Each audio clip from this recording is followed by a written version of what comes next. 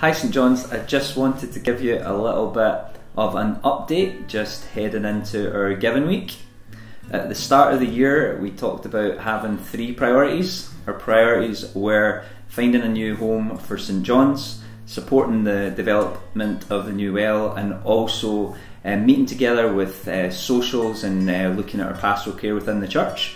So we've been working pretty hard on that. As many of you know, we've had lots of people around the Lowport, and we've been engaging with the local councillors and local community leaders around that. We've also worked really hard with the leadership of the new well to establish that and establish that as a separate charity as well. And we've also had lots of events as a church family that's allowed us to get back together again, especially since post-COVID, that it was just so difficult with people being so isolated. And just recently we had a pastoral care learning stream where we had 19 people that came along to that course, 13 of which made 3 out of the 4 nights, and a good number interested in helping rebuild the pastoral care team as we seek to look after each other as well. So that's a little bit of an update. In terms of like this giving week, as you know, the giving week has become an increasing part of the church family budget over the last couple of years, and we're looking to have a good result in order for us to continue